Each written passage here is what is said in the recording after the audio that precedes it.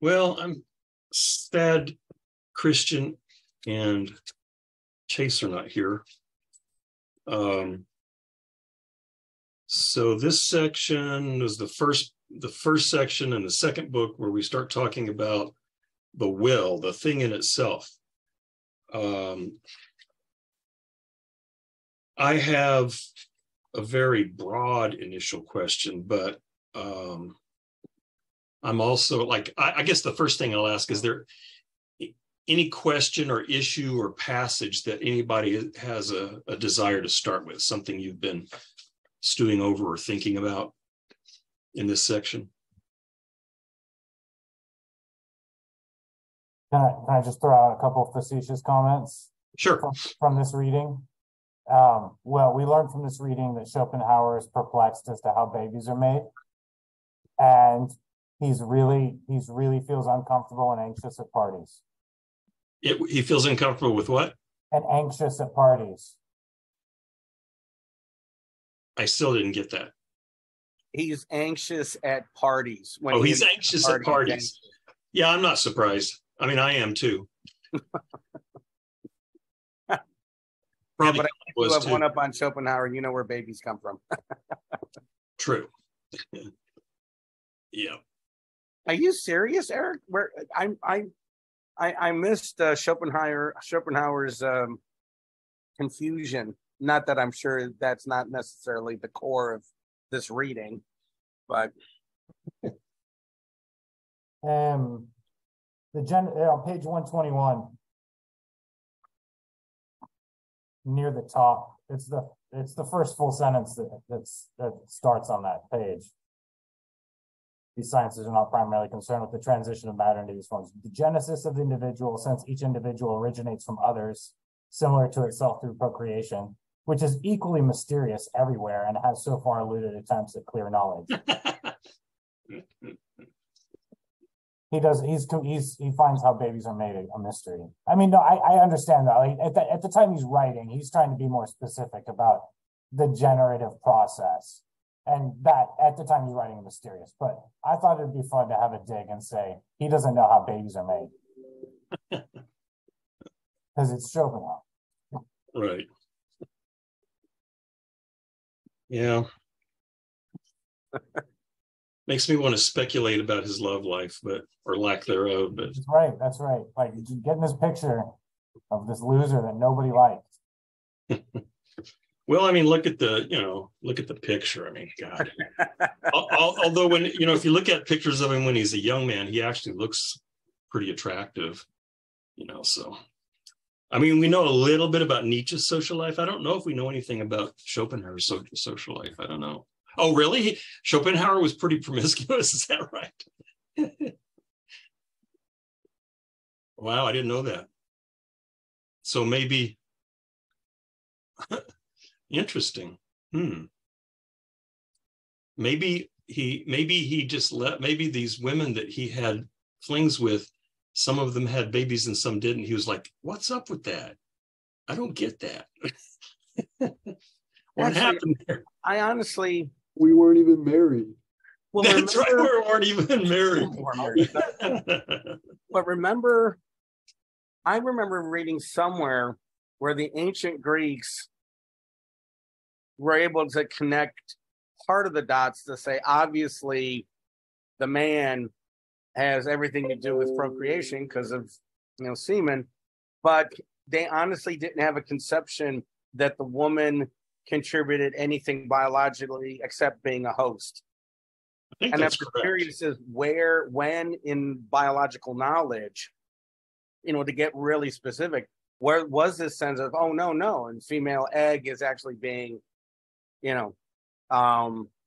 fertilized. I mean, when did that happen? In the 17 area. I mean, I'm guessing it would have happened. It's a pure guess that it happened no earlier than the 1700s. I imagine in the interim period between ancient Greece and whenever they did figure out the mechanism of the egg, there had to be suspicions with all the children coming out with traits that come from the mother. You know what I mean? But on the ancient Greek picture, it'd be difficult to explain all these kids that come out looking nothing like the father. Eric, it's a real simple explanation. She's a witch. I mean, come on. Why do you have to go and dig and dig and dig? It's right opposite. She makes her children look like her. There you go. Problem solved. Yeah, right. You're welcome. I don't know. I Well, will find it out.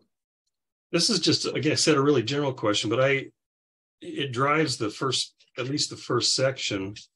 No, actually, it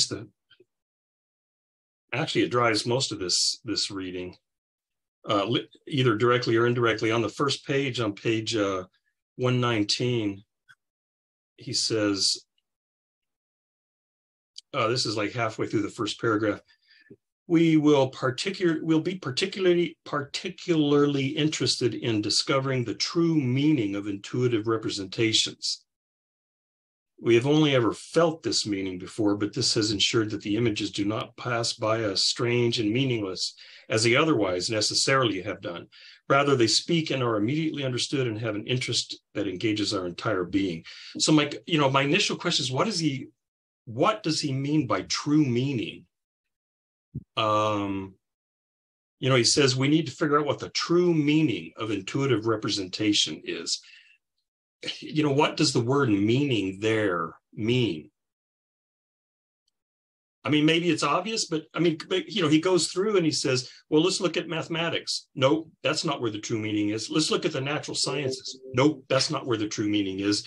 He goes through these different candidates and says, and explains why it can't be this, why the meaning can't be there, why it can't be there.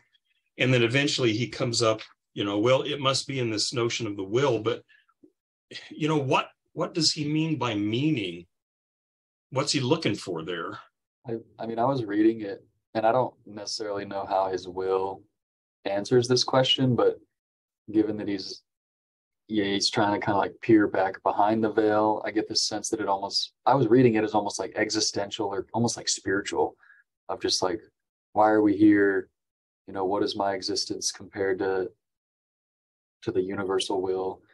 And then just the context of him kind of shedding light on all these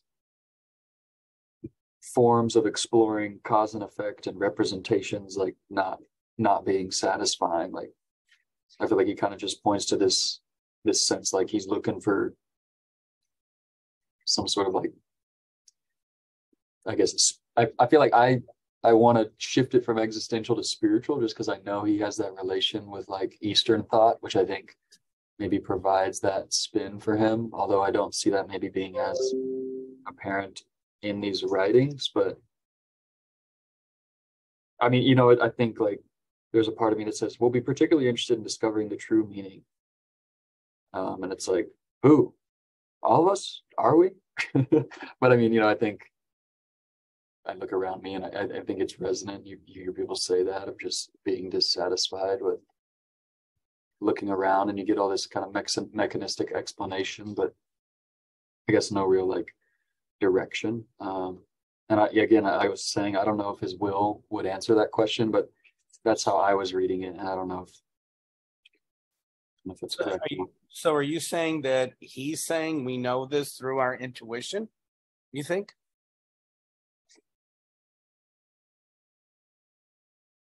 I don't know. I mean, it's interesting he's saying that right there, right? Like, we felt this, but how do we kind of lift it into abstraction? How do we know it? And I guess, and again, like I haven't seen him directly say these. Maybe he's hinted at this. Like, again, when I think of like Eastern thought, Buddhism, Hinduism, like I feel like I have associations with those traditions of like, this kind of like intuitive approach of kind of like turning inward and knowing it. And so I can almost see like maybe he's writing from some of that influence, which is to say, like, I think he does feel like we have this like direct, immediate awareness of it, which I think is for him is almost like underneath intuitive representation, but it's like immediate. Yeah, I get, one issue probably be careful with is the meaning of the word intuition. So it sounds like when you were using the word intuition, Joey, you were using it in the way that Kant and Schopenhauer use it, like in this sentence, we will be particularly interested in discovering the true meaning of intuitive representation. And those I take, again, I'm relying on this notion that Alistair presented in Kant, is that intuitive representations are kind of the immediate experience of sensory particulars that have not yet been categorized or systematized.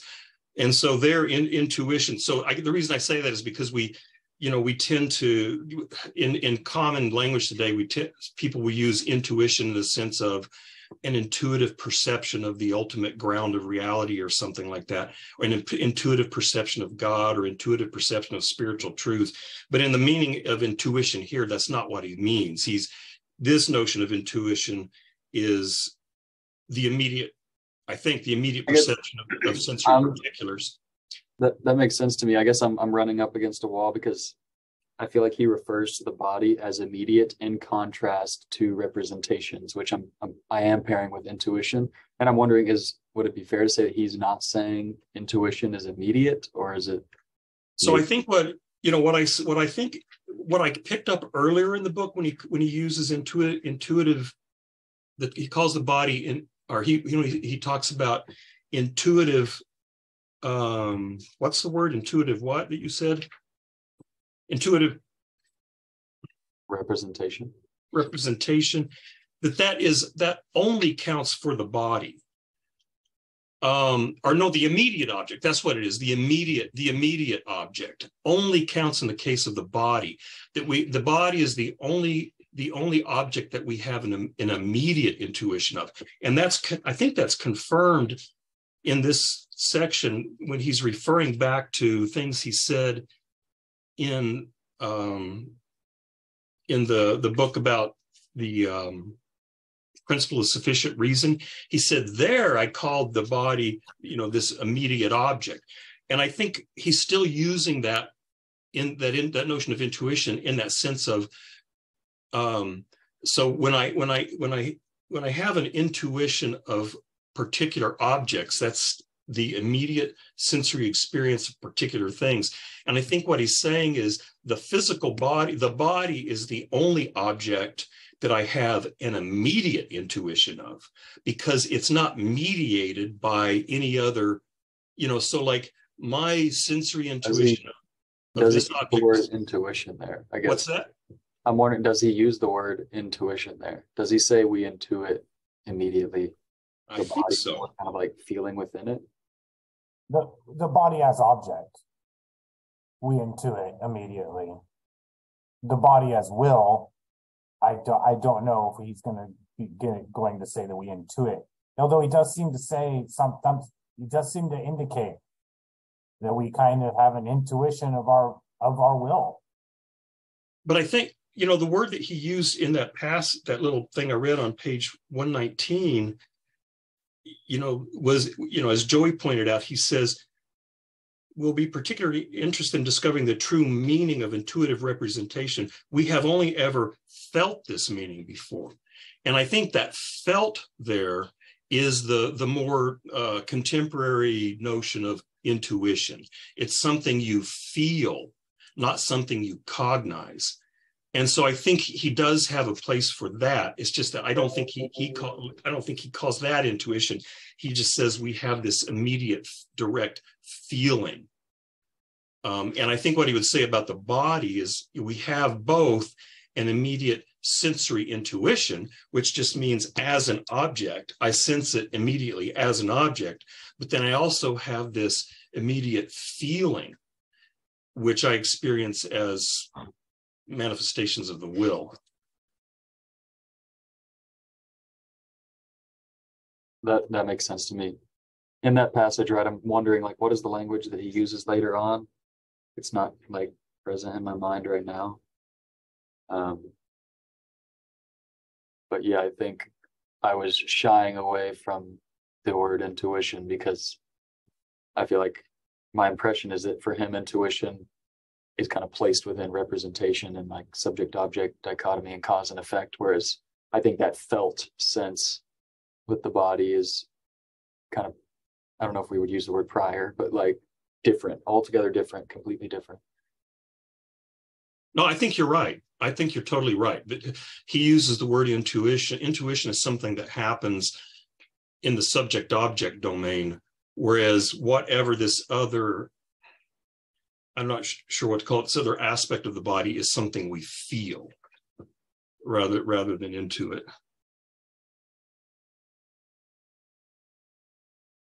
Yeah, let's see, the very bottom of page 124, the last partial sentence, an act of the will and an act of the body are not two different states cognized objectively, linked together in a causal chain. They do not stand in a relation of cause and effect. And I think he's trying to say they're not something that is in the, like you said, that is cognized through the understanding, because that's the domain of cause and effect. They are one and the same, only given in two entirely different ways. In one case, immediately, and in the other case, to the understanding in intuition. And I think that's that latter one, understanding and intuition, is the body as physical object. An action of the body is nothing but objectified act of the will, that is, an act of the will that has entered intuition. Furthermore, we will see that this is true of all bodily motion, not just motivated action, but even involuntary acts. The entire body is nothing but objectified will that has become representation. And then this is where he mentions the immediate object. That is why I now call the body the objecthood of the will, although in the previous book and in the essay, which was book 1, and in the essay on principle of sufficient reason, I called it the immediate object, in keeping with the intentionally the one-sided standpoint I adopted there. So there he's saying, this thing that I called the immediate object in book 1, I am now calling the objecthood of the will, but it's still the body. What the body is the immediate object. What page is that, Nevin? That was page 125. Okay, thanks. Yeah, up at the top.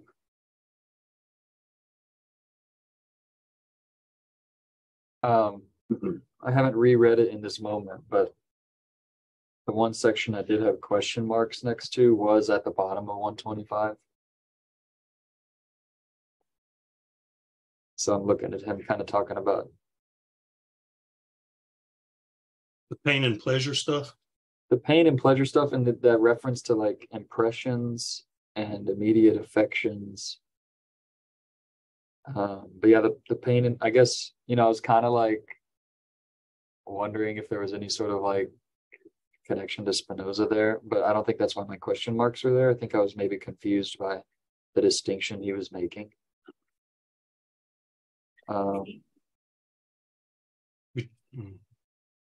He uses, the paragraph you were talking about at the bottom, Joey. He uses the word mere representations, right? There are only a few specific impressions on the body that can be immediately considered as mere representations and are thus exceptions to what has just been said. I mean, usually when people use the word mere, they're saying that they're less important than other things, right? And so it seems to me that he's saying the representation is not as important as other processes. I don't know what word to use. Maybe that's related to that, my question about what is the true meaning of intuitive representations, because if intuitive representations, like you say, are mere representations, then maybe the true meaning is something other than a mere representation. I think on Schopenhauer's language, most representations are not mere representations. Where he's saying here's only a few are mere. What differentiates a mere representation from all the rest is that the rest of the representations are expressions of will. I thought all representations were expressions of will. Right. Well, the mere representations, he's saying do not stimulate the will. They have a less direct. They're not a direct expression of the will or work on the will. what do you mean? What I'm getting his meaning here is that these are mere sensations and have only an indirect, if at all, relationship to the will. Most other representations are expressions of will. Right? And then these ones are just affectations on the body, if you like. Affectations on the body that have little or nothing to do with the will as such, which are not most of the affectations on the body, right? Yeah, I guess that was interesting. Just that, I guess that distinction, right, of almost as if there's a threshold of stimulation needed to be. I mean, I don't know if this is accurate, but what came to my mind was most representations being expressions of will. You could easily, you feel your stomach grumble, you hear your stomach grumble, and you know you're hungry. You need to put some food in there, right? And you could call that an expression of your will, right? To get more food in your body. And I want to say the ones he's calling mere representations are almost like Lockean secondary qualities that are read off of phenomena, but don't have anything to do with like volitional action as such. Yeah, on the next page, he says like involves such an exceptionally weak stimulation to the enhanced and specifically modified sensibility of these parts that it does not affect the will. No stimulation disturbs the will. This simply delivers to the understanding the data that become intuition. And right before that, he says, what I have in mind are the affections of the purely objective sense of sight, hearing, and touch, and only to the extent that these organs are affected in ways that are specific, natural, and fitting. And then that what you read. So it sounds to me it's almost like something like raw sense data. What's interesting, I don't know what he would attribute this to, right? He says weakness of nerve. I just thought that was interesting. Weakness of nerves manifests itself when impressions that should have just enough strength to serve as data are in fact strong enough to move the will. So it's like a system, a body that's moved by something, say as simple as a color, creating pain or pleasure. Yeah, then he says, this pain is somewhat dull and indistinct, so not only are certain noises and strong lights perceived as painful, but a general sort of sickly, hypochondriac temper arises. I don't know, it sounds like weakness of nerves is something like when just regular everyday sensory perceptions cause pain, or something like that. Like maybe like hypersensitivity to light, or I imagine some people who are maybe sensitive to sound, kind of based on their system maybe being overactivated. Or yeah, I was thinking shell-shocked World War I vets. They were diagnosed for having weak nerves, right? Before they actually had the term. Well, we got the term shell-shocked, right?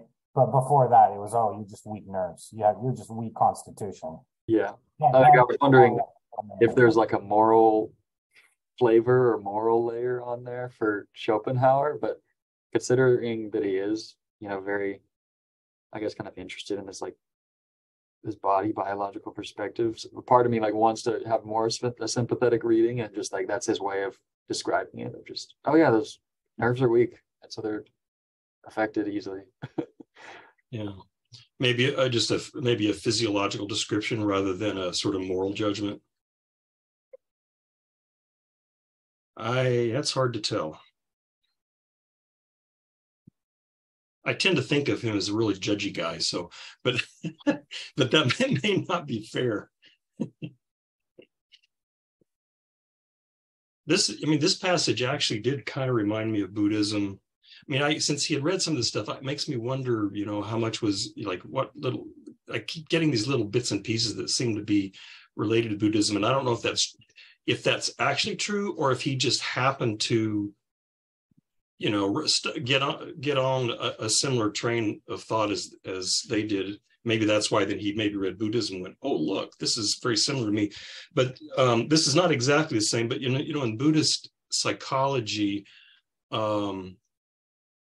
one thing they would disagree with is I think they would say every stimulation we experience it has a valence to it, a positive or negative valence, meaning that we are attracted to it or we are repulsed by it. And he seems to deny that, that this sort of raw sensory data doesn't go either way. But then where they seem to be similar is that, at least on my interpretation, the basic definition of suffering for Buddhism is anything that opposes your will. And so it's like suffering is either me not wanting things to be the way they are or wanting things to be the way they aren't. So, however I want it to be, suffering is things not being that way. And that seems to be very similar to what he's saying here, that when things are going along with your will, we experience that as pleasure. When things are opposing your will, we experience that as pain. Although I'm not sure the exact things, but it's hearing you talk, Nevid, is reminding me of what he was going over when he was talking about Stoicism. I don't remember if he was like agreeing with it or not, but it's reminding me of it.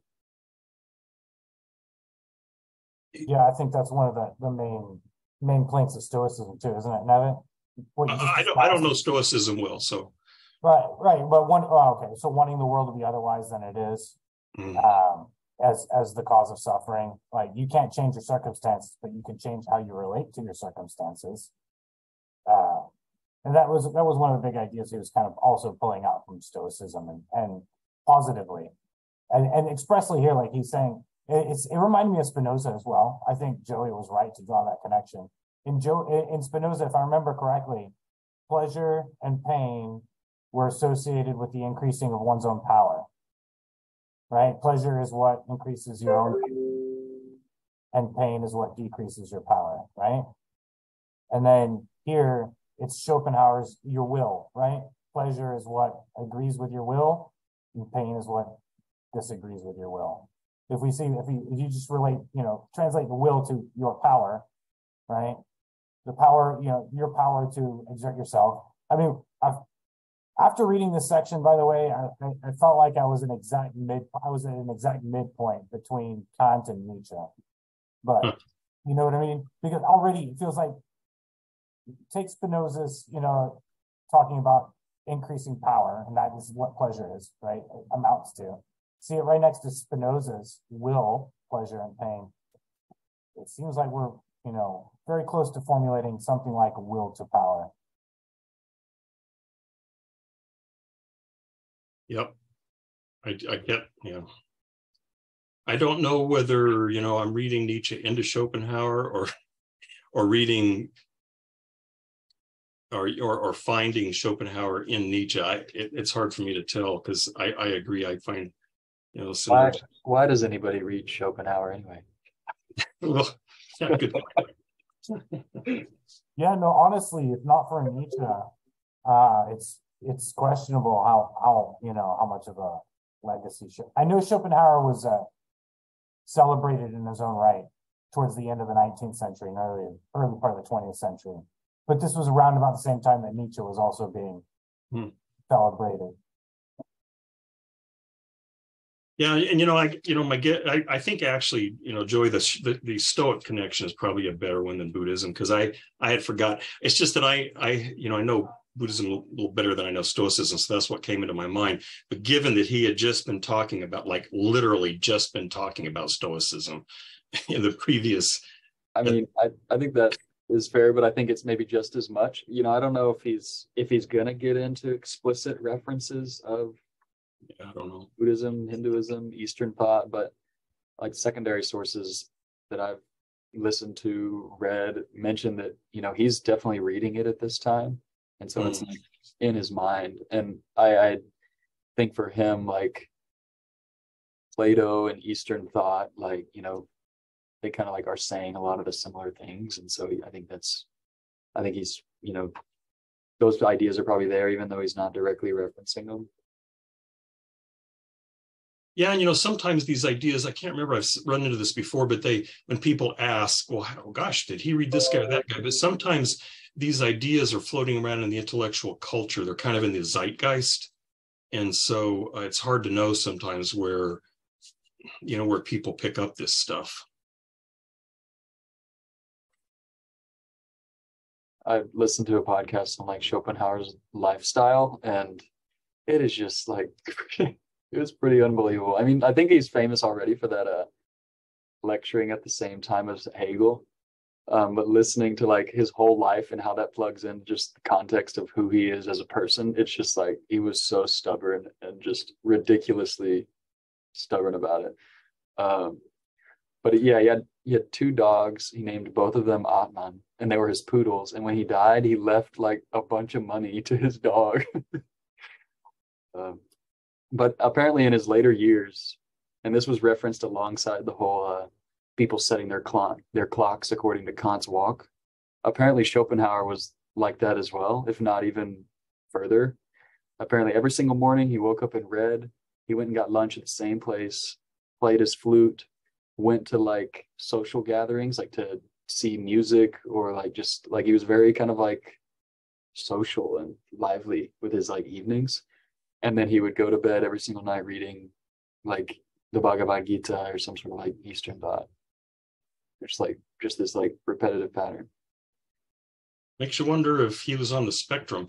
I know people have asked that about Kant too, but there's quotes that he has of like, because people will look at that lifestyle and be like, why didn't he like try to do the ascetic thing and like deny his will and do what he preaches? And he kind of gives this example of he's like, the artist doesn't have to be beautiful to create beautiful things. Just basically excusing like, I don't have to live by my philosophy. Like that's not what a philosopher does. Because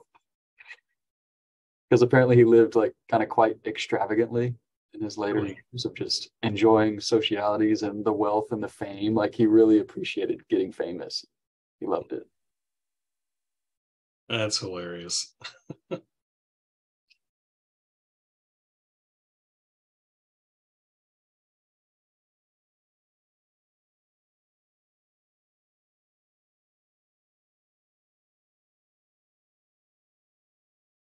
But carrying on with where we were, I was looking at 127, and I guess in the back of my head, like I'm like, oh, cool, yeah, ooh, fun. You know, Spinoza connection, Nietzsche connection. But I guess I still sit just like I'm trying to like feel into the universal will on the interior of my body, prior to object stuff, and I'm like, I don't know. Like I guess I'm wondering, like, is there an argument? And I'm looking at 127, and is he kind of just saying, like, not going to argue this. It's just immediate. We don't make an argument for it. Philosophical truth. What does he say? Like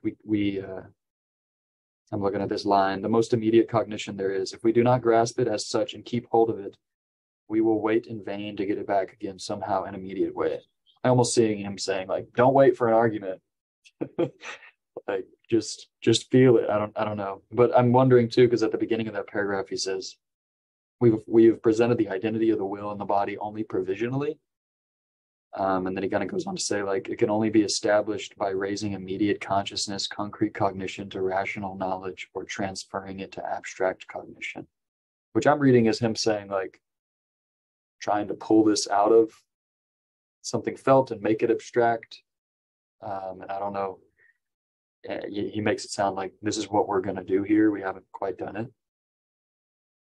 But I guess maybe that passage to me was confusing of like, is he saying that there's no argument needed for it? What does like pulling it into abstraction mean?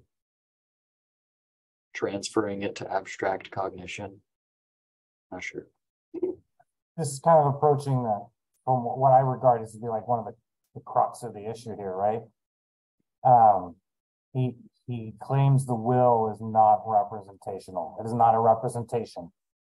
And so I read what he's trying to say here is like, I can't represent to you a line of argument that this, of this, his argument of identity, right?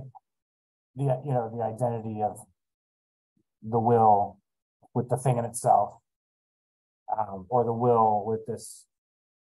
What he claims is an immediate intuition. of ourselves, right? Willing, which is not a representation. But when we put a name on it, will, right? We've given it, we've pulled it, we've shrouded it in representational clothing in order to communicate, right? Like, so he has to put a word on it in order to communicate, but words will not do the work of demonstrating or,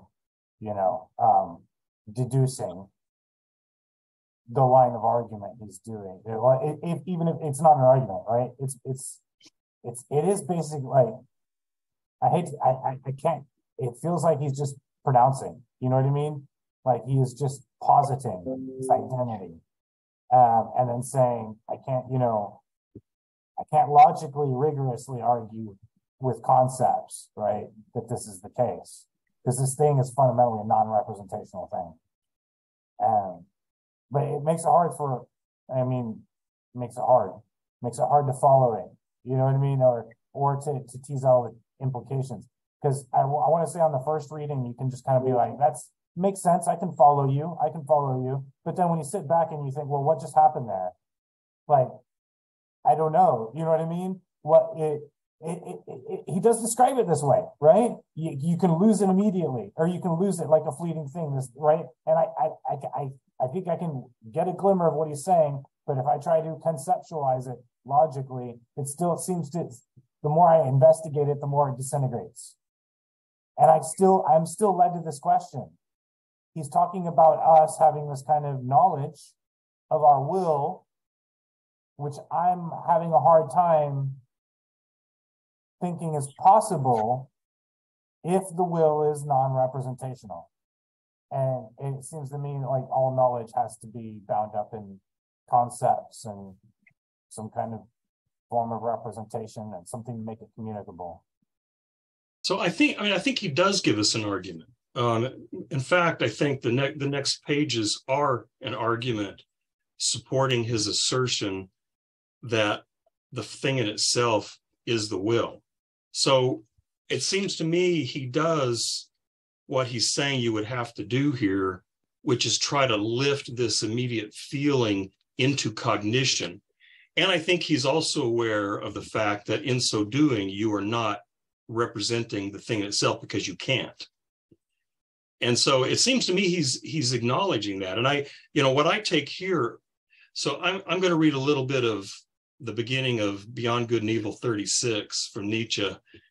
He says, assuming that our world of desires and passions is the only thing given as real, that we cannot get up or down to any reality except the reality of our drives, since thinking is only a relation between these drives, aren't we allowed to make the attempt and pose a question as to whether something like this given isn't enough to render the so-called mechanistic and thus material world comprehensive as well? And he goes on. I mean, it's a very Schopenhauerian passage, even though he says he's not talking about mere appearance in the sense that Schopenhauer uses the term. But I think, if I'm reading Schopenhauer right, I'm reading him maybe too much through Nietzsche, I don't know. But all he's talking about is our experience literally of desires, passions, drives, that those are, they're not the will, because you can't experience the will immediately, but what you experience is the way the will manifests in the field of representation. And we have a direct, immediate awareness of that in our passions, our choosing, our desires, and those kinds of things. And I think when he said, at least on that reading, to say, no, I don't experience anything like that, I think he would just say, you're just being ridiculous. Because clearly you do have feelings, you do have desires, you do have drives, and you experience those things. And, so then you say, well, yeah, but how are you going to convince me that those are manifestations of a will that underlies those things? And I think he tries to do that in the next few pages, is he tries to give you an argument. And I frankly have a hard time following his argument there. So I can't confidently say how successful it is, but I think he does try to give a kind of argument.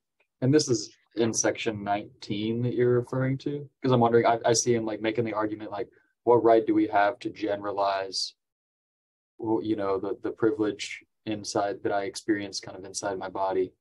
What right do we have to kind of like apply that across the world? And I guess I'm seeing he kind of is giving this argument here. Yeah. Around the theoretical egoism. And he's kind of just saying like, I don't have time for that. No one has time for that practically. Yeah, and I think you're right. You know, I think that's a good way to put it. You know, he says, well, then, you know, you might say, yeah, it's crazy for me to generalize this and say that this is a manifestation of some will. But then he claims, well, there's only these two alternatives. And one of them is ridiculous because it results in solipsism. And, you know, he's kind of like, okay, if you want to go down the solipsistic route, be my guest. But that's a dead end. You know, and again, you know, this may be a false dilemma or a false dichotomy, but he thinks the only option left then is the one he's providing. I guess I'm also recalling that, you know, it's like, oh, you know, what does he even mean by will? And I'm thinking like, I think part of him is just proposing it as an alternative to, you know, the thing in itself, as if it's an object that's causing something. You know, again, the will is something different from that, which I still feel like it still kind of has this like mysterious kind of cloud or shroud around it. And then I'm recalling too, and I found this section, this is towards the end of our reading on page 136, where he says like, it would be ridiculous to think that what I'm referring to as the will is like a human intention, a human motivation type thing. And he kind of says like, you know, it requires us to a broadening of this kind of term of what we're understanding by it. And I guess I pair that to, I feel like, I think that's in the same section where he said something about like, why couldn't I just use any word to refer to this thing? And he's kind of saying like, I couldn't do that. You know, it makes sense as this word. Hopefully you see that it makes sense as this word. I don't remember exactly what he says, but yeah, I guess I'm just kind of still exploring that. That point that page you're pointing to, Joey, I was about to point to the same page because I'm with the way Nevitt was just describing it in terms of we have access to our drives and our passions. We don't deny those, right? And then we extrapolate. Here's the thing, that there's a will behind it, right? But that seems like a process of inference. And it seems like Schopenhauer is saying we don't infer a will. In right there on 136, and not just here, but other points. He wants to say we have immediate access and knowledge of immediate access to and knowledge of will, and yet it's a thing in itself as well. It's so and on a number. I mean, bring it up and put it down. You know, he's flatly contradicting Kant here in a very important way. But he's not trying to be 100% faithful to Kant either. So just put that down. I'll even put aside his whole thing in itself terminology. I'm asking, ask the question, what is this will? How do you know about it? How do you have access to this will that you're describing? This seems to be like an important part of the story here.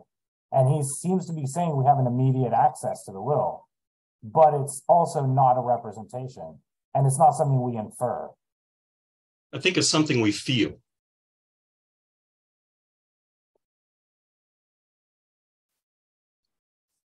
I'm going to read more of the Beyond Good and Evil 36. It might allow us to understand. So this is Nietzsche. It might allow us to understand the mechanistic world as belonging to the same plane of reality as our affects themselves. as a primitive form of the world of affect, where everything is contained in a powerful unity before branching off and organizing itself in the organic process, and of course being softened and weakened. We would be able to understand the mechanistic world as a kind of life of the drives, where all the organic functions, self-regulation, assimilation, nutrition, excretion, and metabolism are still synthetically bound together as a pre-form of life. In the end, we are not only allowed to make such an attempt, the conscience of method demands it.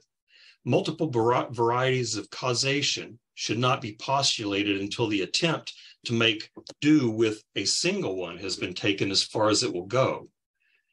This is a moral of method that cannot be escaped these days. It follows, quote, from the definition, as a mathematician would say. The question is ultimately whether we recognize the will as, in effect, efficacious, whether we believe in the causality of the will. If we do, and this belief really is just our belief in causality itself, then we must make the attempt to hypothetically posit the causality of the will as the only type of causality there is. Will can naturally have effects only on will, and Schopenhauer says something similar to that in here, and not on matter, not on nerves, for instance. Enough. We must venture the hypothesis that everywhere effects are recognized, will is effecting will, and that every mechanistic event in which a force is active is really a force and effect of will. Assuming finally that we succeed in explaining our entire life of drives as the organization and outgrowth of one basic form of will, namely the will to power, which is my claim, assuming we could trace all organic functions back to this will to power and find that it even solved the problem of procreation and nutrition, then we will have earned the right clearly to designate all efficacious force as will to power. The world seen from inside, the world determined and described with respect to its intelligible character, which is something Schopenhauer also says, would be just the will to power and nothing else. And so maybe I'm reading Schopenhauer again too much through Nietzsche, but it sounds to me that Schopenhauer is saying something very similar to that. Or I should say Nietzsche is saying something very similar to Schopenhauer there. And so, my reading is that he's saying, because, Schopenhauer explicitly says, on page 136, let every force in nature be known as will. And so I think he's trying to reduce, I think it's a metaphysics of the will. And I think, with regard to the immediate thing, I'm not sure how to thread that needle. I mean, one way I might try is he might say, when I experience a drive, I am experiencing the will, the cosmic will, actualized through my own being. And I experience it as a drive, but I am experiencing the cosmic will, as it is actualized in this body, something like that. I'm not sure that answers your objections, Eric, but that's my thinking. I guess I'm also thinking that because he describes representation as kind of being within the subject-object thing, within causality. And so I think for Schopenhauer, he's making some argument that our experience of kind of our body and I guess our individual will, particular acts of will, there's some part of him that wants to claim that we're experiencing that without subject-object dichotomy. And I'm guessing that's kind of maybe his inlet to saying that's the thing that I experience is totally different from everything else. So it must be that thing that is kind of outside of all these forms of causality, outside of representation. And that's the thing, that's it. And then I guess he goes on to kind of make the argument of, can I generalize that experience to these other things? Yeah, I think that's exactly what he means. I think that kind of points to where I'm still having difficulty too. When, talking about having a feeling of one's drives or one's will, already I'm put in a relationship that seems like subject object. You know, to have a feeling of anxiety because of the modern world, right? Already we're going to have a subject object relationship. And then also, and I guess we have to be careful, but it seems also cosmic will might take the status of object. Only when you bring it into abstraction. Right. But with regard to that, like you say, I experience, like when I have a drive, there's already a subject there. I think what, again, I can't promise that this is really Schopenhauer's to Nietzsche, but I think what he might say is, when I experience a drive, there is no I experiencing a drive. There is just experience of the drive. And I think Nietzsche would say something like that. There is no subject experiencing something. There is just the experience. So that to experience a drive in kind of its purest form is, I don't experience that as something happening to me. I am that drive. I think he would say, strictly speaking, there is not even an I there. There is just this experience. And that, like Joey was saying, in that sense, the subject-object distinction evaporates. Ed, you've been trying to... No, I think you anticipated me, because I was thinking more of the word instinct, or let me just get a very specific one, lust. And so when you were talking, so what you're saying is you believe, your understanding of Schopenhauer's point is that that lust is experienced holistically, not like a object subject. It's literally visceral, right? It's the whole body, the whole organism is experiencing this. Yeah, see, that was the trouble I had with another explanation, which I thought was over intellectualizing it, right? Like, try to explain sexual lust to somebody, rationally. Does it work? I mean, or is something inherently missing from the description because of how visceral the sensation or the physicality of it is? Yeah, I think so. And this reminds me of the sort of existentialist thing about, I can't remember. I was trying to compare Zen and existentialism, but there's what we tend to do is we tend to try to live life while thinking about how we're living our life. And so, I am simultaneously trying to be the participant and the observer. I'm experiencing life and at the same time trying to watch myself experiencing my life and reflecting on it. So I've got this sort of bifurcated consciousness. And I can only ask questions about, is life meaningful in that bifurcated mode? Because in order to ask whether this life is meaningful, I have to separate myself from the life and observe it at the same time I'm living it. And there's definitely a subject-object experience there, but I think, and I'm wondering at what people like Schopenhauer and Nietzsche might say is, if you are just living life, if you're living, what you experience is living. You're not watching yourself live, and so the experience of a passion, like if you're fully engaged, like really engaged in a passion or a drive, and I think he would include instincts, as part of that. If you're fully engaged in that, you're not reflecting on it and thinking about the fact that, oh, I am having this instinctive response, or that's just what's happening. And so my guess is that Schopenhauer, and I think Nietzsche might be thinking of that sort of direct experience of, and then to say, how can I say that that's, something like some cosmic will or something? But I think that, like Joey was saying, he's at least makes a stab, and I'm guessing for the rest of this book, he's going to try to convince us of that. But I think he does try to. I saw skepticism on Eric's face, more skepticism. Yeah, I'm still, I don't think he's done the epistemic labor, of leading us step by step to this. Yeah, I don't think he, I guess I'm falling. This is just reminding me again of just like Hegel versus Deleuze, like mediation versus immediacy. And I guess almost just this sense of like, and I put it in the chat, but just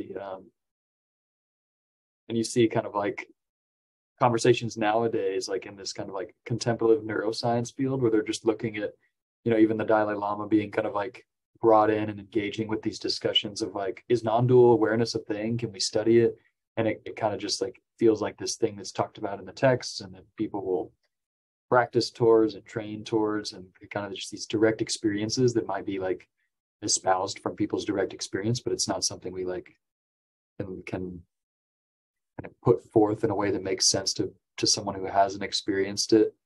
And I guess I'm wondering, like, that feels like it could definitely be something maybe Schopenhauer's pulling from his readings of those texts, where it's just like, oh yeah, they're talking, whether he's experienced it or not, right? But like, oh, they're talking about it.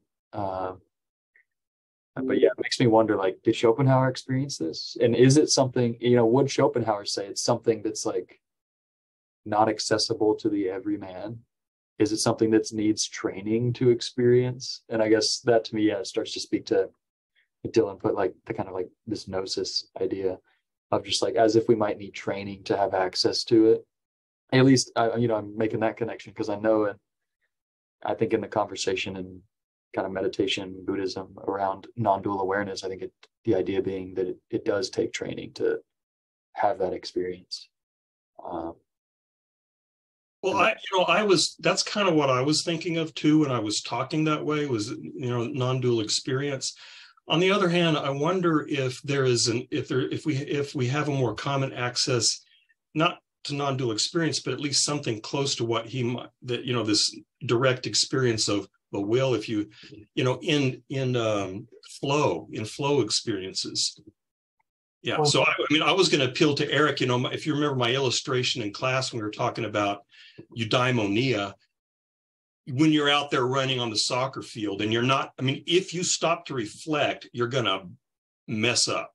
Yeah, that's right. That's right. No, but, I was going to speak to that too, because, when I hear non-dual consciousness, that's one of the first things that comes to my mind is flow state. I know it's not the same thing, but it's approaching, right? So I'm trying, I want to, I can use my experiences on the soccer field, flow state, and that's why I'm saying I can kind of gather Schopenhauer's meaning. I can read it and follow along and go, I get a feeling for your meaning. But when I take a step back and scrutinize it and go, what just happened here? What did he see? What am I supposed to see? Right?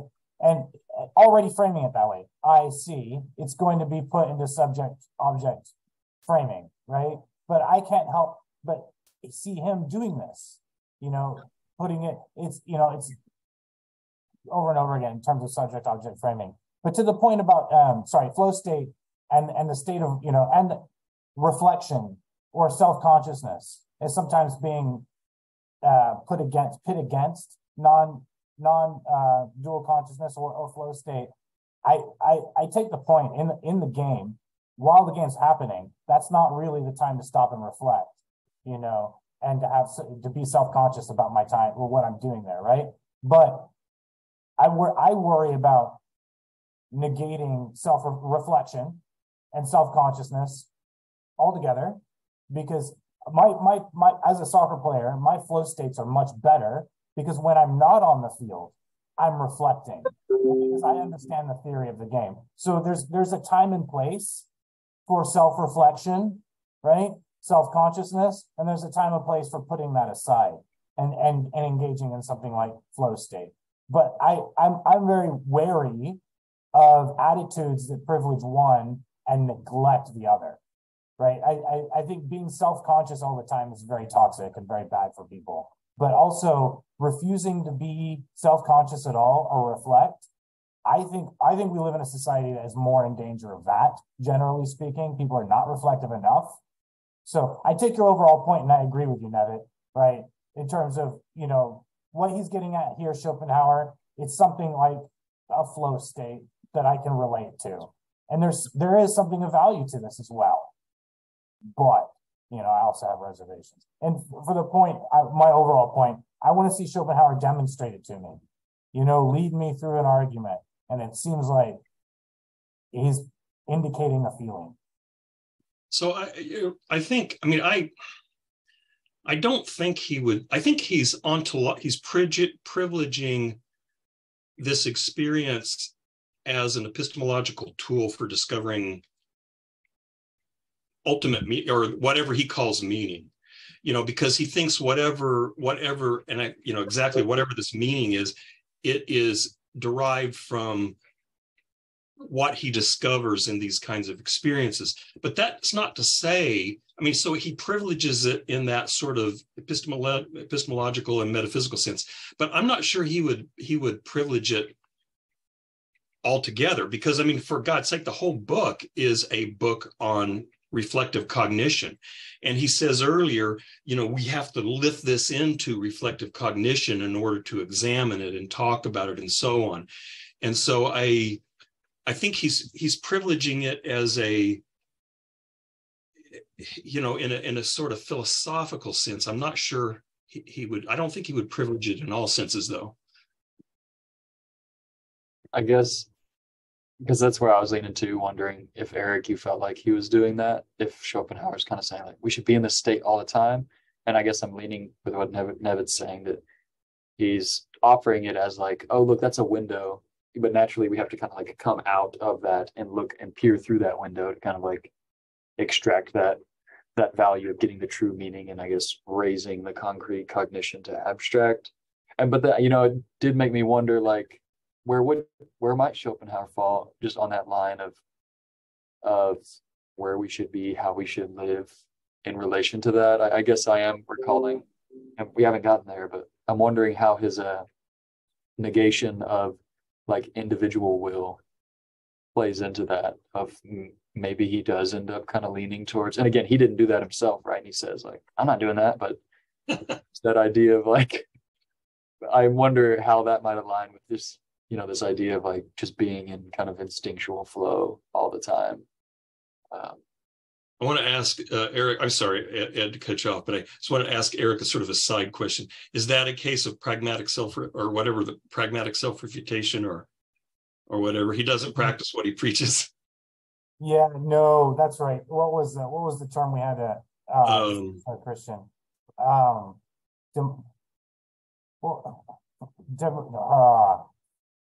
Demonstrative contradiction, or performative contradiction. Performative contradiction. Right. Yeah, no, I wouldn't call that a performative contradiction. Okay. I'd call that being a hypocrite. Well, I think I recall like maybe a part of that quote was just like, I'm a human being with drives and instincts. Like, I can't help it. Like, I would like to, but yeah, he's a kind of determinist, isn't he? So maybe he just say, I was determined to be such an asshole. If I can, sure, if I can haphazardly defend the old fart, jump forward, and I'm not saying Freud doesn't have his issues, but isn't there something fairly strong in the Western tradition, starting, at least with Freud, maybe going back to Schopenhauer, saying we put so many constraints on ourselves, societal rules, that we don't even really know what we really want, right? That we check ourselves sexually, that we check ourselves emotionally, that you're not, look at it. The upper classes in Britain, you're not supposed to show emotion. That's gauche. And how they ever came up with a system where you're supposed to have a family unit that doesn't exist as a family unit.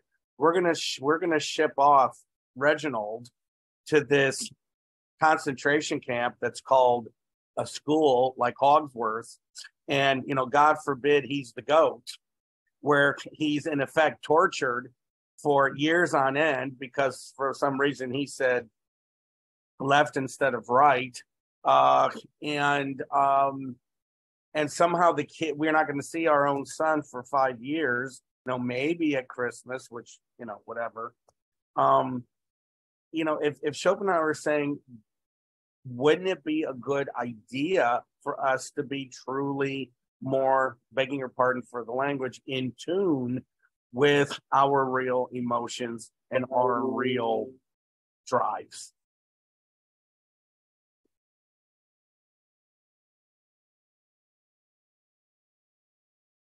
I don't know. I don't know enough about. Frankly, to me, that sounds more like Nietzsche. But Nietzsche. Begging your pardon, everybody tonight sounds like Nietzsche. It seems. Yeah, everything sounds like Nietzsche to me. I'm just teasing. No, that's true. That's a disease you get. Like everything sounds like Deleuze to Chase, and everything sounds like Hegel to Hunter, and so on.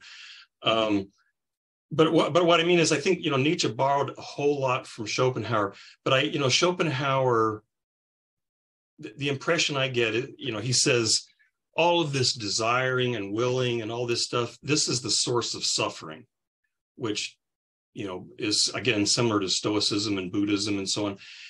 But it seems like Schopenhauer either explicitly or implicitly wants to say, and suffering is something we should eliminate. Whereas, Nietzsche, I think, agrees and says, yeah, all this stuff really is suffering. But if you're a certain kind of individual, he said, like Nietzsche says, there are basically two kinds of people in the world: people who divide the world into two kinds of people and those who don't. No, that's not what it actually says. But he says there are two kinds of people in the world: those who experience suffering as an objection to life, and those who experience suffering as an enticement to life. And so, I think Nietzsche would characterize Schopenhauer as one who experiences suffering as an objection to life. And so, I don't know what Schopenhauer would say about, he might agree with you. I really don't know, but I think he would say that nevertheless, even living this kind of life. So if you live a life that is engaged in, where you're engaged in your passions and you're giving them full play and you're doing all this stuff, I think Schopenhauer is going to say, but that's going to cause a lot of suffering. And he seems to think, and suffering is a bad thing. Whereas I think Nietzsche might say, yeah, that's going to cause a lot of suffering. So that's just kind of the price you pay for living a really passionate, exciting life. Well, I just put it in the chat. Schopenhauer did, he rejected his own objection. Is that right? Again, he ends up living just like, enjoying his fame and indulging in music and socializing and just, this is kind of like.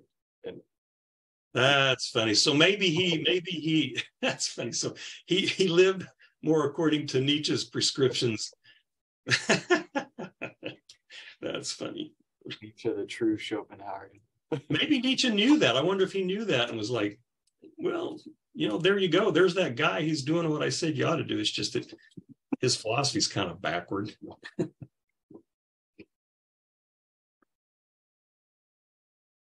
So yeah, maybe he would agree with that. I don't know. No. If I've misunderstood Schopenhauer and then your all interpretations of him, I mean, I want to know. So if the way you responded, then it sounds like, I mean, it's like the exact opposite. What Schopenhauer is saying is he's trying to get a handle on what could be called impulse, and again, I'm still having trouble.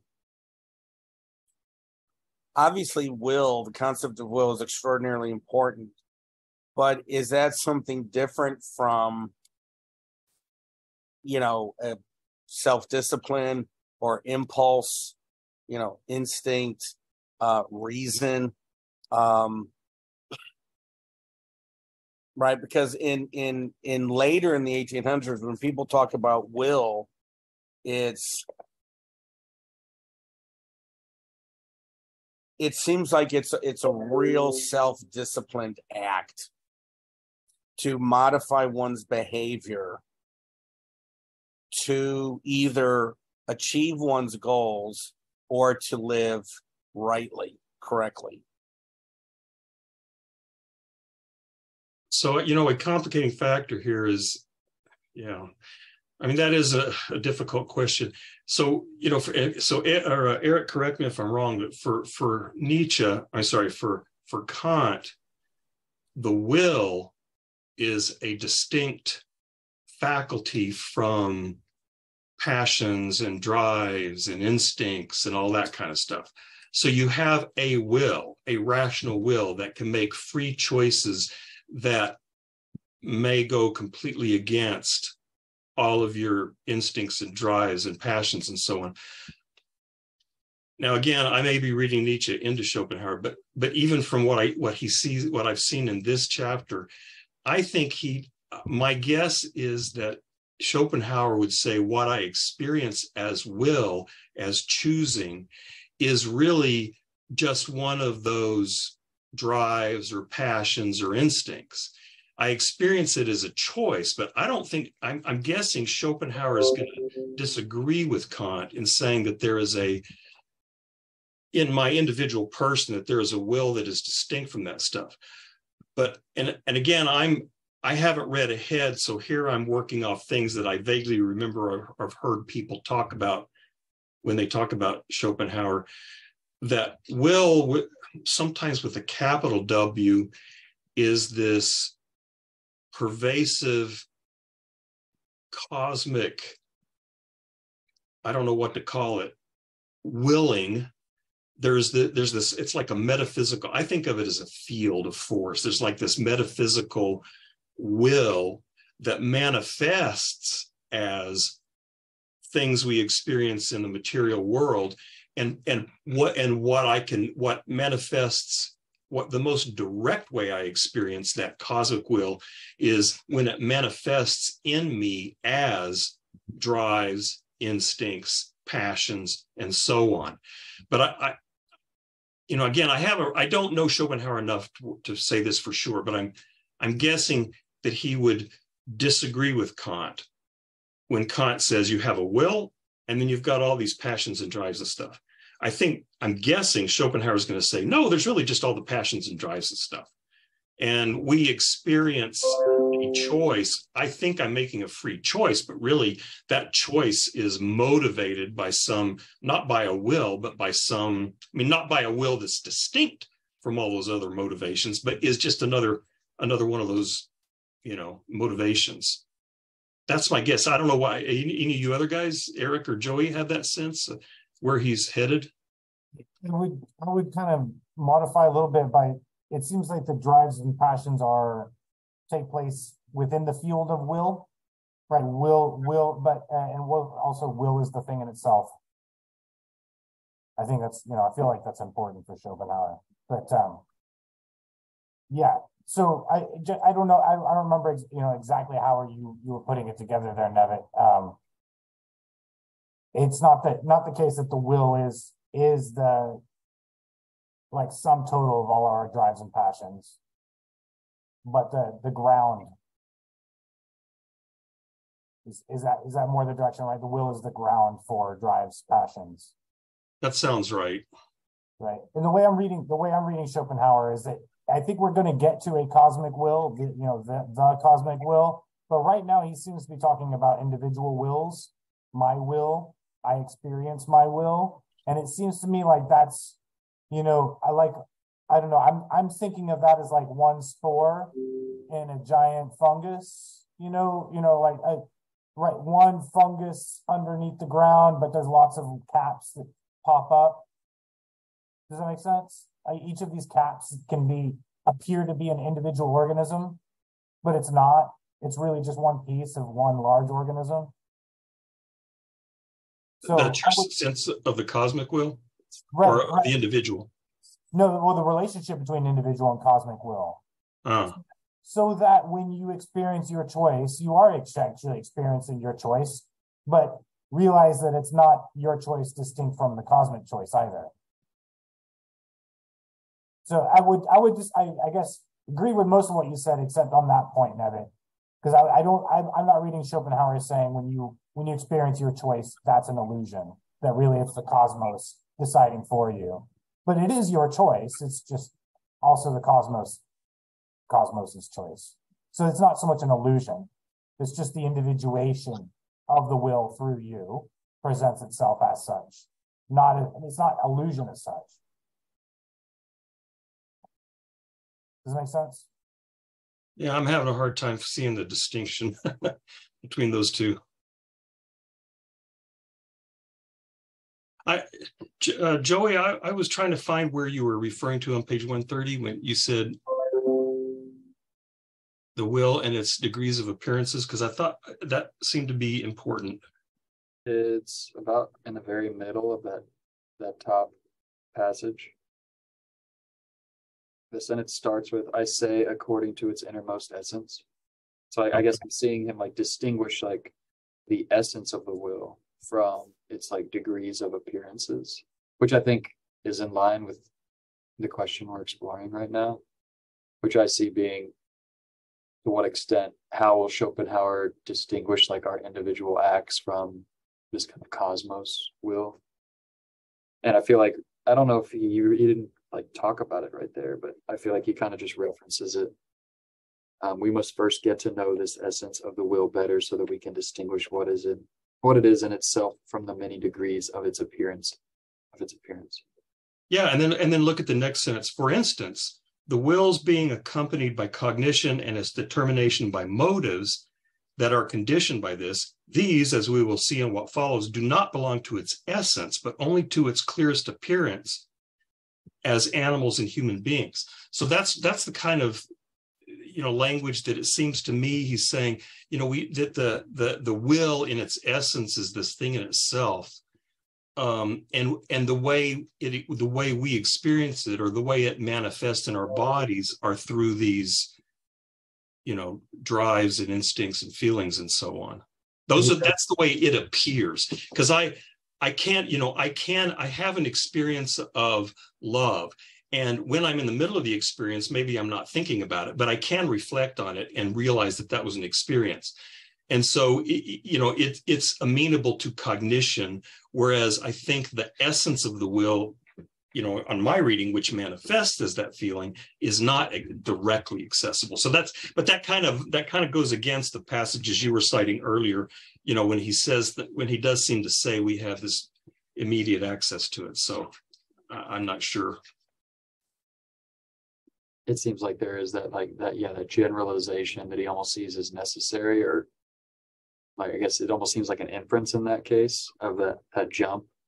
But even the next sentence I think is interesting, the one after the one you read, Nevid, of when I say the force propelling a stone to earth, according to its essence in itself, aside from all representation, will, then this should not be given the absurd meaning that the stone is moved by a motive and cognition, just because that is how the will appears in human beings. But he's kind of pointing to that idea of, I guess, us seeing that like, oh, I'm moved by my own like motivated will. But yeah, I mean, it's like something there in terms of what our motives and our cognition is conditioning the will. I don't know how much power that has, or what that means to him.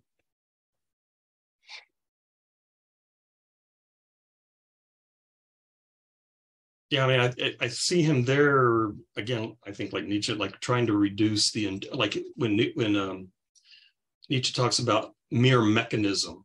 Can you reduce mere mechanism to will?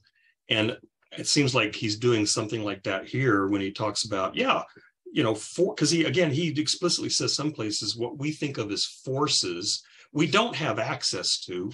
It seems to me he's agreeing with Hume there. We don't have access to the inner essence of physical things that we interpret as forces, but that we do have access, the manifestation of will within our beings. And I mean, it seems like Schopenhauer's more strident than Nietzsche. Nietzsche says we should make the experiment to see if we could account for all of this in terms of will. And Schopenhauer seems to be saying, no, it's will.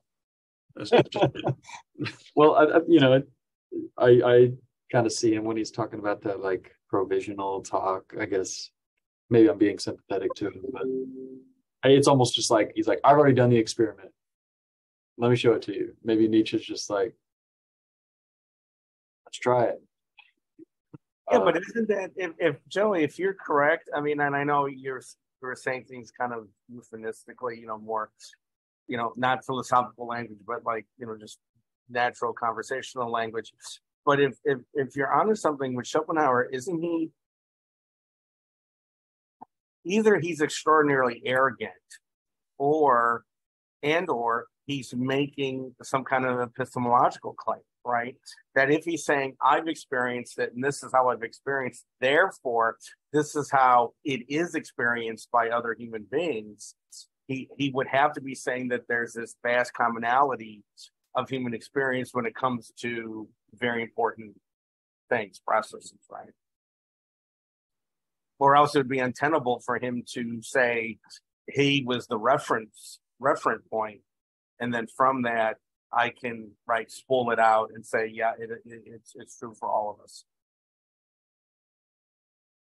All right, he's making the claim as if to say, like, you felt it too. Like it's already true for you too. As opposed to just kind of like, I know it's the case. Trust me. Yeah, but how does he know it's true for the rest of us? Well, I mean, I think he would, again, maybe I'm reading Nietzsche into it, but I think he would say, if you've experienced drives, instincts, affects, you've experienced it. And and if you say, well, I haven't experienced those things, he'd be like, okay, well, sorry, can't talk to you. But I mean, I think he would just assume every human being, with maybe some exceptions in people who have certain kind of psychiatric disorders, surely every human being has experienced drives, instincts, passions, and so on. Well, yeah, but in the past, when we've been talking about different philosophers, we've been concerned about language and terminology and equivalencies. And I agree with Eric. I know it's sideways. Zuckerman doesn't count as a human being. Amen, brother. Thank you. But if you looked at it, I saw a photograph of him that was in the New York Times, and I swear to God, if you took the suit off of him, he was an alien from another planet. Very elongated face. It was scary. I thought one of Roger Smith's from the American Dad's relative is here. But in all seriousness, Nevitt, it's like, yes, you and I could both use words like, yes, I've experienced drives, instincts, passion, impulse. But then that would be, and then to say, therefore, yes, we can extrapolate this at all, everything normal within a certain mean. Experience it, and I can universalize it. But in the past, it seemed like people were very concerned about universalizing. That it was like, how do you know that is actually the lived experience, like another person would experience, even if we are using the same words, concept for that?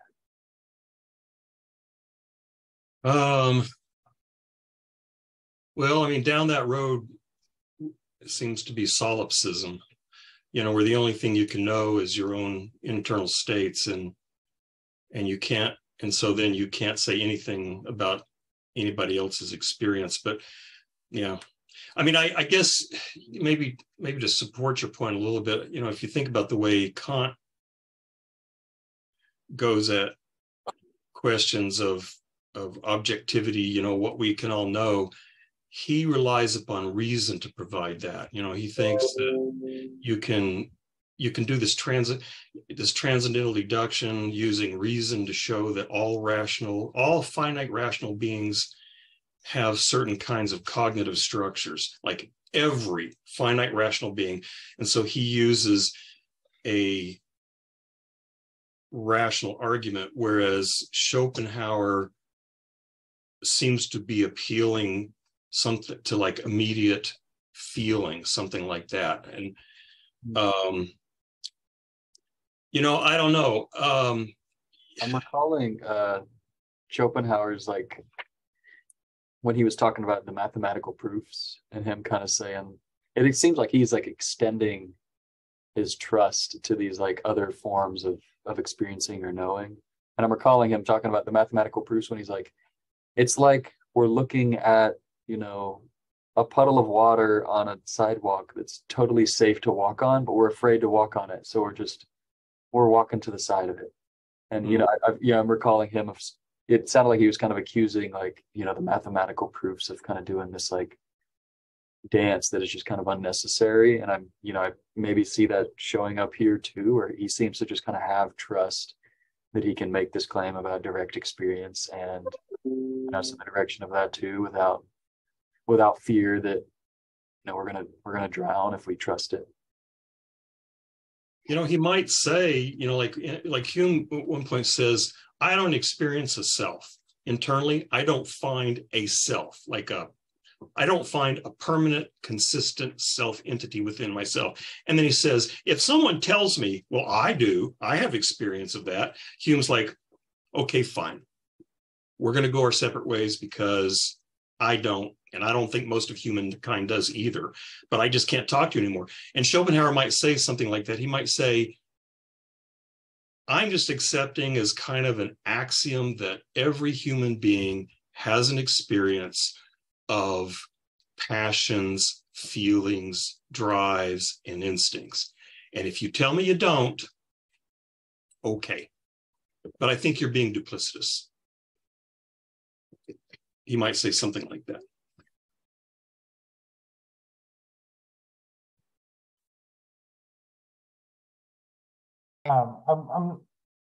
I'm sure he's going to develop this a lot more as we go into the book. My misgivings are still in place because which is what we point to. He's demonstrating by alluding to a feeling, and this is the will, cosmic will, eventually, right? It's like it's the whole inside of the universe seen from the inside, right? It's not an inconsequential detail or a minor part in a system. It's like it's all there is when looked at from one particular angle, the will. And the way we get to it, the way our deduction, it's a non-deduction, you know what I mean? It's the way Schopenhauer introduces it and builds from it, it seems rather flimsy. You know what I mean? I'm not saying, like I said earlier, I can read it and follow along and understand what he's saying. It just, you can appreciate, generations of philosophers putting out systems and getting criticized all to hell from anybody who ever came after. That's the nature of the game, right? Like, you espouse your philosophy and then everybody's going to come and rip it to shreds because that's what they do. So it's curious to me that, like, this section was kind of built in that way. It doesn't, you know what I mean? If there are skeptics coming to criticize, what do you say? Sorry, dude, it's just a feeling. You know what I mean? Like I'm saying, I can sympathize and follow it along. It's just when I take a step back and try to analyze the work that's been done, I'm like, how is that going to withstand criticism from all comers? So, one thing, I think he does give an argument again in this section. I had a hard time following it. And I think it's probably, since I can't say since I had a hard time following it, it is incomplete and superficial. But maybe it is a prolegomena, maybe, I don't know, to a more rigorous argument, like you said in the rest of the book. Another thing, and it seems like Schopenhauer is more dogmatic, which is, I'm sure, a word he would not like, than this. But here's my sort of, the way I read Nietzsche thinking about this, which is at least similar. So the way I read Nietzsche, it's almost like a pragmatic abduction kind of thing going on. So, if you think, like, Hume's criticism is that we have exactly zero access to the world as it is in itself, zero. And so Hume's solution is, so you shouldn't talk about things like, you shouldn't make metaphysical claims about force and energy and power, because you just don't have access to it. All you have access to is constant conjunction. You don't have any access to all this stuff. And you know, the sort of pragmatic argument is that the only direct experience I have of, to use Nietzsche's terms, cause is my, you know, what happens inside my own body. So the only direct experience I have of causal force and power is my own manifestations of my own will, you know, in scare quotes. And so as a pragmatic tool, this is what I think Nietzsche would say, you know, abduction, or, you know, to the inference to the best explanation, or maybe the only possible explanation, like Nietzsche puts it, we had to at least run this experiment to see whether you could account for all of these forces and things in terms of will, because that I do have access to. Hume's right. I don't have access to it out there and those other things, but I do have access to this. And Schopenhauer makes very similar comments in this section, right? You know, it's like, I have this experience, and so I'm going to make this, you know, say that this is what's happening in the world as well. It's just that whereas Nietzsche presents it as kind of an experiment. I actually think Nietzsche does believe that, by the way, but he presents it with more modestly. It seems like Schopenhauer is making a similar argument in that if this is the only kind of causal experience I can have, literally, it's the only thing I can have. I cannot experience impulse, momentum, gravity, electromagnetism. I have zero access to that. So the only thing I have access to along those lines is what I experience within myself. But then, you know, he seems to make, again, a more, like you say, a more strident, dogmatic conclusion so that is exactly what's going on in the universe. Schopenhauer sets up so that we have knowledge of causation through intuition.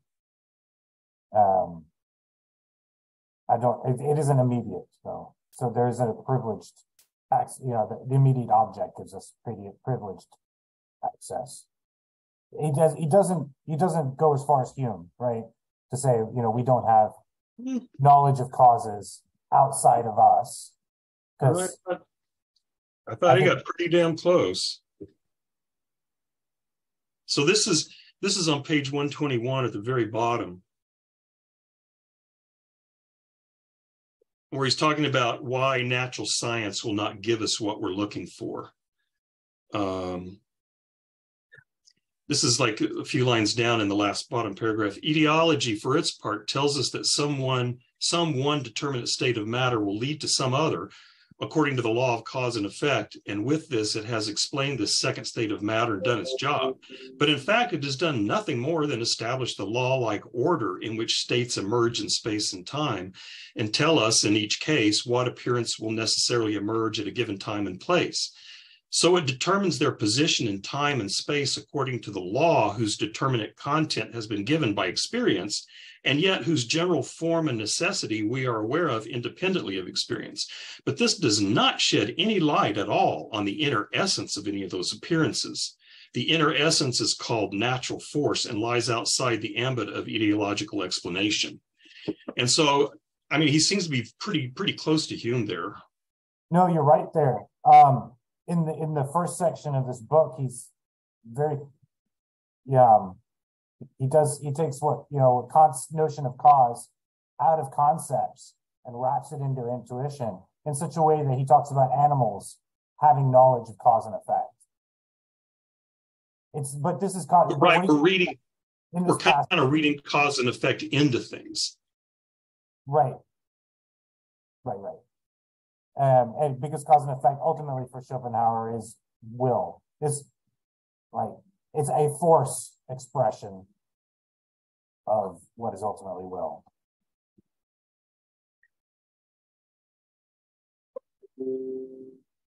The reason why I apologize, I'm getting more confused.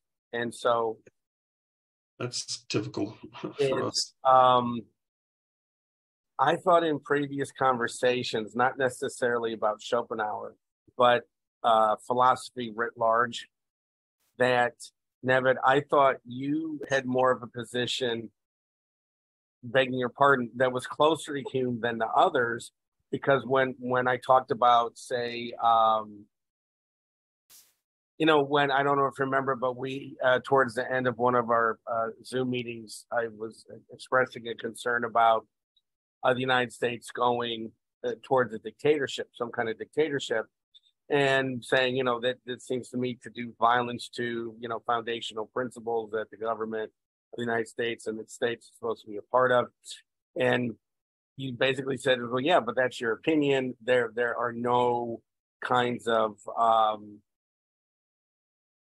that there's no, well, you didn't use the word transcendental, but that it was basically any opinion about political organization is just that. It's an opinion. That there's no agreed upon principles. You can't get that. Maybe someone, could make a very articulate position for a type of fascist government. And at another time, I thought that you questioned, the idea of natural science presupposes a world external to the observer. That's why they can use a word like discover. The Americas were discovered, or a star was discovered. It was already there, obviously, but there was no human observation of it. And so, the natural sciences presuppose a world independent of our observation of it. And I thought at times you were saying, yeah, but how do they know that? Isn't the observation limited by the sensory perceptions of human beings? And so whatever is observed is limited because human beings are doing the observing. And so if you had a different kind of intelligent, rational being, maybe the observation of quote unquote the external world would be quite different. And so but then you seem very supportive of Schopenhauer saying, I've got drives, I've got passions, I've got instincts, and so do you. And if you don't, well, that's on you. But that the overwhelming percentage of human beings have this, and Schopenhauer can create a vocabulary that can lead to intersubjective understanding, if nothing else, at least intersubjective understanding, even if we can't agree on objective human experience, we can agree that there's shared intersubjective experience. Okay, so that's a lot to unpack. So the saying that we all have experience of drives and feelings and so on does not make any, what philosophers would call a normative claim. Right. It's not making any claim about what should be. It's just saying this is part of what it means to be a human being, is to have these kind of drives and feelings. The question about political, whether there are any objective moral standards or objective political standards is a different question. Yes. So, and I can say, I surely don't know, I cannot know what's happening into another person's mind, but I'm taking as sort of an axiom that all human beings have feelings and drives and so on. But that's, again, that's not making a normative claim about what the world is like, or what values are correct or incorrect. But it is an empirical in some way statement, isn't it? Yes. So I'm still not quite getting the, so here's, one way, Nietzsche would say is that my values are actually an artifact of my drives and instincts and so on. And that your values are they are your values because they're based on your feelings and your experiences. So that, that kind of claim acknowledges that we all do have drives and instincts and so on, but it denies that that there are any absolute values that transcend, the individual's feelings and so on. So those two are not, I don't think, incompatible. Those, the claim that there are no absolute universal values and the claim that human beings by nature have feelings and drives, those don't seem to be incompatible claims to me. But I mean, the idea of like intersubjective knowledge. Well,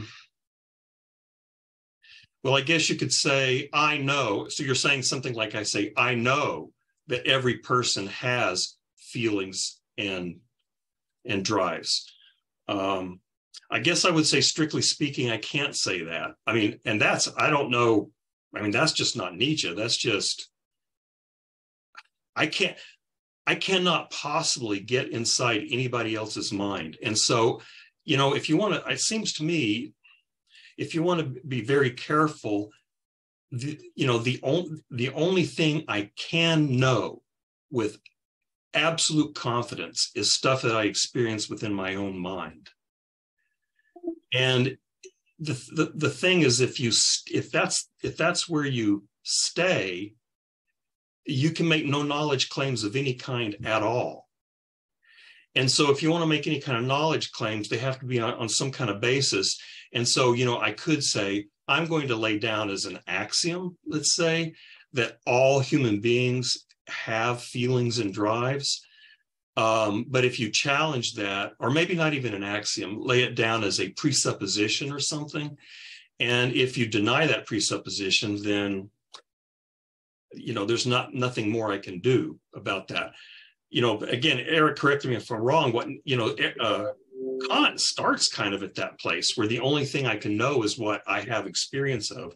But then he makes these claims that because I am a rational being, there are certain kind of cognitive structures that I experience, and any rational being, he has, he tries to construct these arguments that says any rational being, any finite rational being will have these same cognitive structures.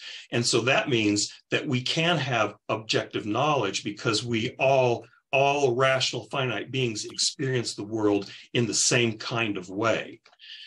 So, this is, I don't know if it's a feature of, I hesitate to say continental philosophy, but a big, one stream of continental philosophy tends to start from it's, sort of a Cartesian experience claim. What I know best is what I can experience within my own personal experience.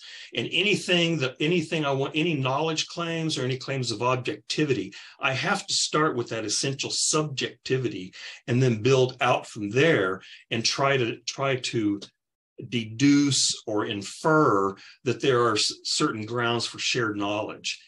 And different people do that in different ways.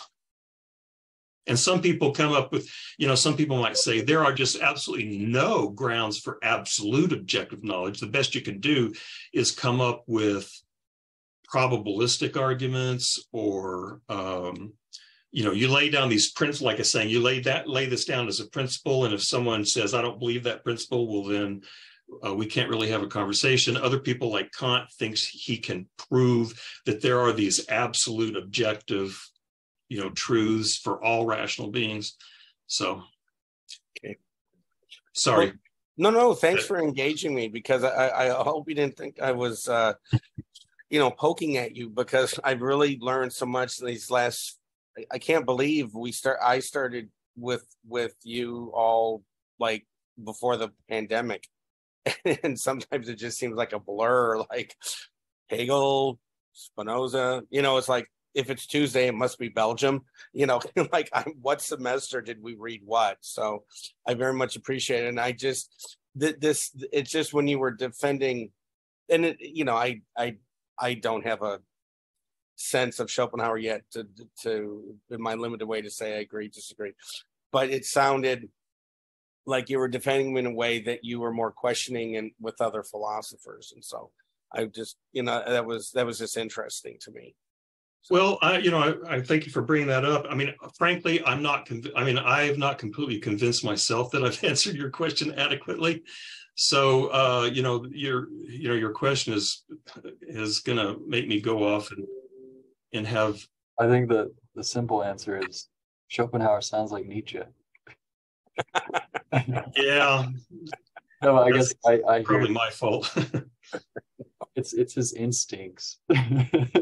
Yeah. Can't help it. But no, I'm the same way.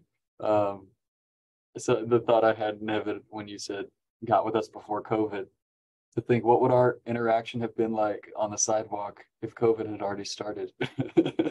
Would it have happened? Who knows? Right. But the other thought I had is just was kind of background. We were talking earlier about Schopenhauer's really leaning on this conversation of like forces. And it's making me recall, and I don't at all remember what Hegel said about forces, but I did not understand that. So in that discussion, it makes me think like, did Hegel already subvert this consideration? Maybe that people also. There's a whole section in the phenomenology that's notorious. It's like it's honestly among Hegel scholars, it's often regarded as one of the most opaque sections in the phenomenology. That makes me feel a little bit better because I couldn't make heads or tails that section. I was completely confused. I'm sorry. I'm just starting to lose it. And I wish I could stay longer because it's always. Do you remember that old Far Side cartoon? This strange looking kid raises his hand to the teacher and says, "Mr. Ferguson, can I be excused? My brain is full." And that's what I think of so many times when I'm with this seminar. It's like, my brain is full. I can't function anymore. Sorry to trigger y'all with Hegel. Well, sometime I'd like to return to that. When you said when you said that I said, well, that's just your opinion. My view is not quite that cynical. So at some point in the future, I'd like to revisit that. Oh, sure. Yeah, no, always. Yeah, always. Every book we read, we have to have equal defenders and skeptics. No, I think it makes it better because it forces the working through of the material much more. Yeah. I mean, I honestly do appreciate it when you bring up objections to, well, you said back there. I'm like, oh crap. It's like, students do that to me in class sometimes, but that's I consider that a good thing, because it may be a real problem in my. Well, no, it's just, but also it's a testament to you. It means people are listening. Yeah. It's like, it's not like, oh, the old guy's talking again, let me check my messages. I mean, you've read an awful lot. So yeah, there's the 5 or 10 students in there who are listening. Well, in the class of 30. That's not so bad. Yeah. You all be safe. Some of you, I guess I'll see you on Monday. Please have a safe weekend. Sounds good. Thank you for your time.